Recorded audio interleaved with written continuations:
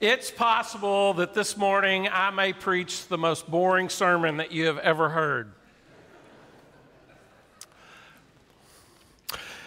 If you have been reading through Matthew, I imagine some themes have emerged. And this morning, we're going to talk about one of those many themes. We're going to talk about Jesus and Jesus' conflict with the church, with religious leaders, with the powers that be. And this theme begins around chapter 9, and it continues through the end of the gospel. It pretty much permeates the last half of Matthew's gospel. Now, if you, like me, grew up in a bubble of personal faith, you might not have thought about the theme of Jesus resisting and coming into conflict with systematic injustice and evil. But I want us to look at that this morning. During Holy Week, I grew up and we focused on individuals, not systems. We talked about Peter and his betrayal. We talked about Judas and his kiss. We talked about Pilate and his hand washing. But if we look in the scriptures, if we read through the scriptures, we'll see that Jesus was convicted of blasphemy, which is a thought or theological crime. He was convicted in an after-hours court filled with prosecutorial misconduct and false testimony.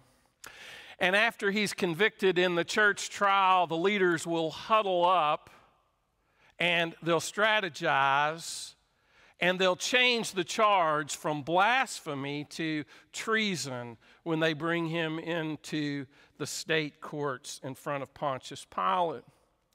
And Matthew will offer some good news in the middle of the Holy Week that it's just interesting. It's only Matthew. He says that Judas repents. And what does Judas do? He goes to the church, the place of atonement, the place of sacrifice, where people go to get right with God. And he brings back these coins, and sanctimoniously the church folks say, no, we can't take your blood money. You know, if we walk through Lent only focused on our personal faith, we may miss the depths of God's love, the deepness of God's call to love our neighbor as ourselves. We may not even quite understand what Jesus is talking about when he talks about an alternative kingdom, the kingdom of God. And we may not understand how crucial our baptismal vows to resist evil, injustice, and oppression really are to anyone's identity as a Christian. Well, it kind of starts to bubble up around chapter 9. The people bring Jesus a person who was paralyzed, and it says that Jesus, seeing their faith, said, "Be encouraged, my child." Isn't that beautiful? Your sins are forgiven. Jesus removes the stigma that was often associated with physical differences. And the legal experts pouted. This man is insulting God. How? By freely forgiving sins, by taking that authority. You know, we're still living that today, aren't we, in the church? People that want to limit forgiveness, that want to cut people out and exclude people. And you know, twice Jesus says in Matthew 16 and then again 18, just in case we missed it, "I assure you," Jesus said, "whatever you loosen on earth will be loosened in heaven."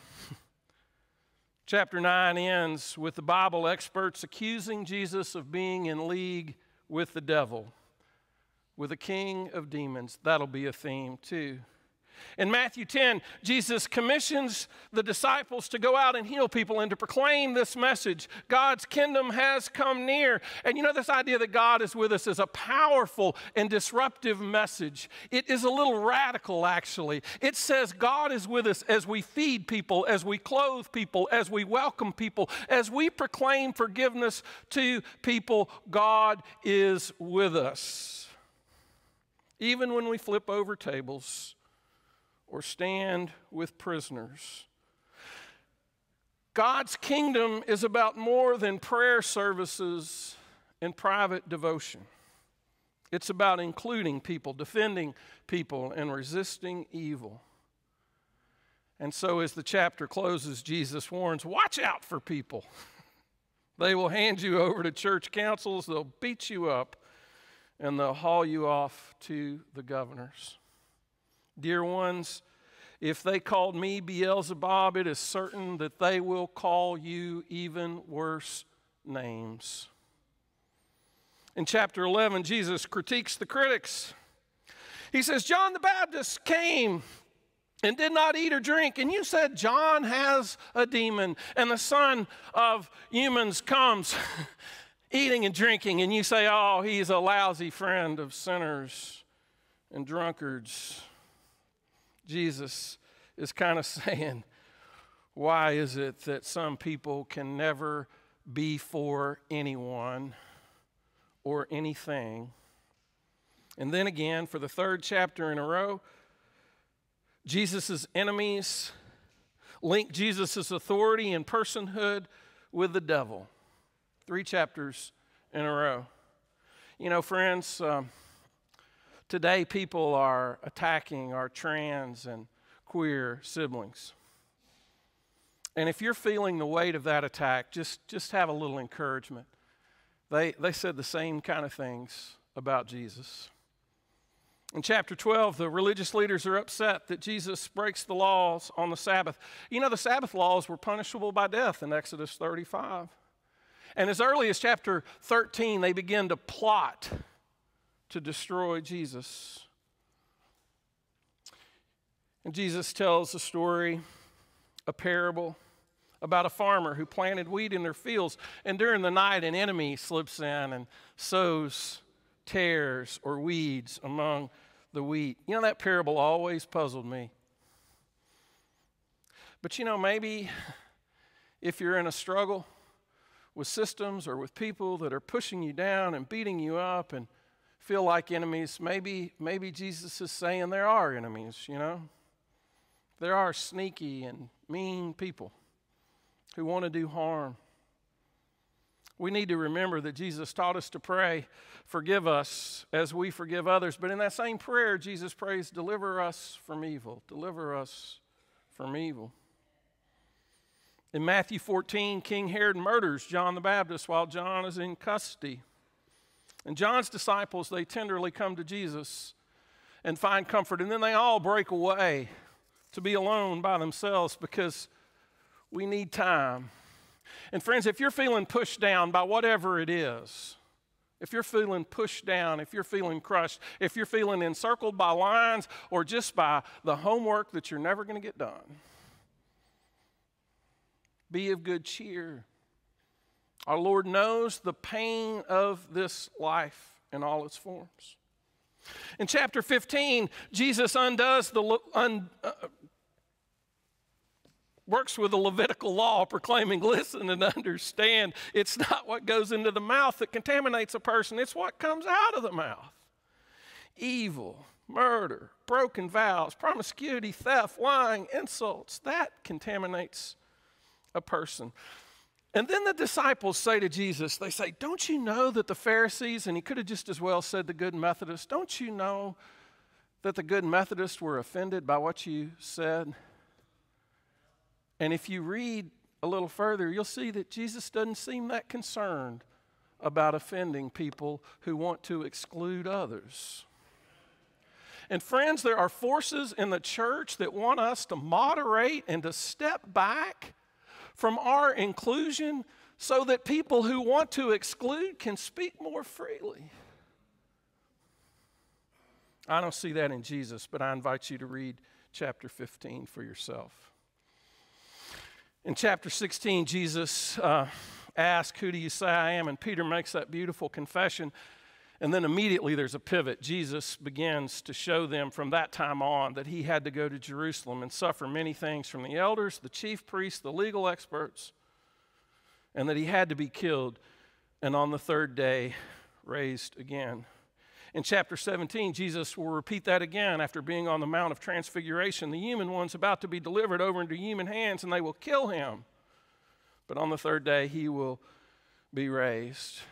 And they were all heartbroken. You could preach a whole sermon about that, couldn't you? And they were all heartbroken. Sometimes we feel like it's not a Christian thing to be heartbroken, but it says they were all heartbroken. In chapter 19, there's more testing.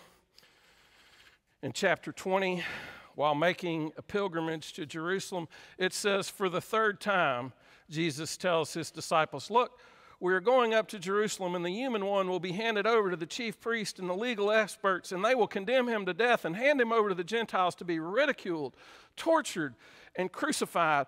But on the third day, he will raise from the dead. I wanted to make a poster, but I forgot. 3 times. 3 times. This message is repeated 3 times. It matters. And so I want to ask you directly this morning, how does the fact that Jesus will be betrayed and mistreated by systems of organized evil, injustice, and oppression, how does that shape your personal faith?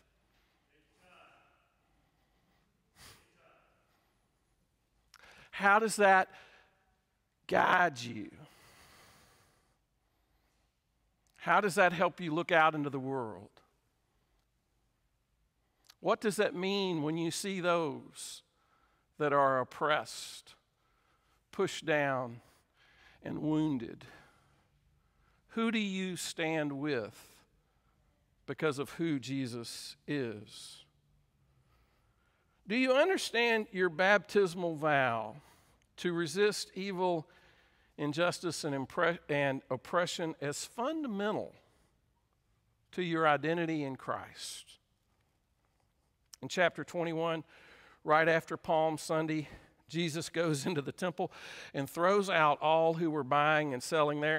And in Mark's account, it says he shut it down. He shut it down. Shut down the heart of their worship. And the people were chanting, it is written, and Jesus was repeating, my house shall be called a house of prayer, but you have made the church a hideout for crooks. And the powers that be demanded, by what authority are you doing these things? They're always concerned about that authority thing. And they tried to arrest Jesus, but they feared the crowds who believed that he was a prophet. In chapter 22, an alliance of the Pharisees, they were Torah students, they were observant, they were devout, they were working hard to try to make their neighborhoods and their synagogues the best they could. And the Hellenized supporters of King Herod, these groups don't get along. They don't see the world in the same kind of way. They have very different ideas. And in chapter 16, it talks about the Sadducees. That's a third group, more secularized and scholarly. These 3 groups that have almost have nothing in common, they all come together. They all come together in order to entrap and stop Jesus' work. In chapter 23, Jesus rails. Chapter 23 is so hot, the lectionary committee just mostly left it alone. You shut people out of the kingdom of heaven. Could there be a harder thing to say to a bunch of preachers? Well, Jesus will say, you find a convert and make them twice a child of hell as you are. That might even be harder. You shut people out of the kingdom of heaven, but you don't enter yourself. And you won't let those who want to enter do so. And you won't let those who want to belong. You tie up heavy burdens, and you don't lift a finger to help. Oh, I'm sending you prophets and wise people and legal experts, and some of them you will kill and crucify, and some of them you'll just run out of town. And Jesus ends this rebuke in tears, weeping over the very systems that will kill him. In chapter 24, Jesus warns us that faithful Christians will be arrested, abused, and killed, and tells us it's okay to flee that persecution when it happens. In chapter 26, Jesus will be tried twice, first by the church and then by the state. And the police will lay hands on Jesus, and they will slap him and beat him and mock him. And the whole system will keep him awake all night long. And Matthew notes that the whole council was looking for false testimony against Jesus, and they will sentence him to blasphemy in this church trial. And then we go over to chapter 27, and it says, at first light, all the chief priests and the elders of the people conferred together against Jesus to bring about his death. You see, they know as they move from the religious courts to Pilate's secular court that Pilate doesn't give a whit about that charge of blasphemy, so they bring up treason instead. They're not even true to their charge. But you know, friends, let's not blame the crowd. Let's look deeper into the systems. And let's be careful not to blame the Jewish people. Everybody in the story is a Jewish person. It could as well be us. And what do we do with all this conflict? What do we do with this stress? What do we do with Jesus' struggle? I think we need to wrestle with it. I think we need to let it get into our systems, our beliefs. It needs to shape who we are and how we understand loving our neighbor as ourselves. It needs to soak in so that when we see judicial misconduct or church trials or oppression, that perhaps we see Jesus. And if we are feeling encircled or pushed down or broken, maybe we need to remember that Jesus knows that deeply and fully. You know, on Easter, the angels proclaim, Christ is risen and going ahead of you. That is such good news, isn't it? God's out in front of us, pulling us along, pulling a reluctant church, pulling a reluctant pastor, pulling us closer and deeper into love. And then Matthew says that the risen Christ came near. I love that. The risen Christ came near. And said, I've received all authority in heaven and earth, therefore go and make disciples of all people, baptizing and teaching them everything I've commanded you. And look, I myself will be with you every day now until the end of the age. Oh, friends, hear the good news. If we feel encircled, if we feel crushed, if we are filled with the joy of Easter, Christ is with us, and Christ knows our pain. Christ is crucified, dead, buried, and risen, and going ahead of us and leading us into the deeper love of God that loves all people and longs to bring about a kingdom where we no longer need to resist evil, injustice, or oppression, because we know equality, equity, and love. May we work for those things in this world. Amen.